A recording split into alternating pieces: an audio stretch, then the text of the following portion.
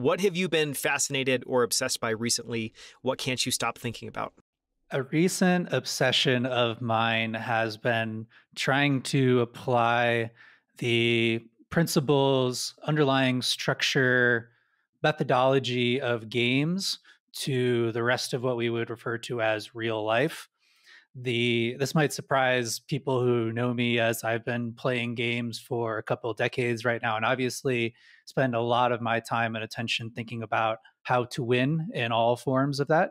But starting to recognize that we play games all the time without recognizing it.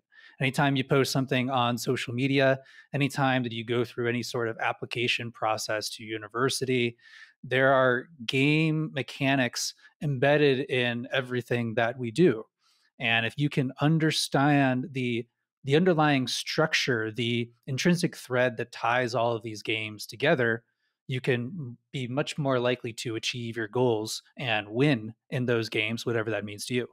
Just really quickly on that, because game theory is a deep topic. If we went off on that tangent, take up probably the rest of the episode. For people listening that maybe are intrigued, is there anything you would point people to get a primer or an overview on game theory, whether that's a book or a blog post or a talk?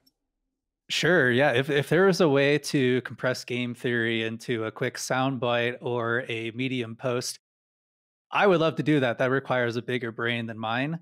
The best place that I would point people to is a post that I did last year, which is a beast, a little bit of my magnum opus. It's called Play to Win: Meta Skills and High Stakes Poker.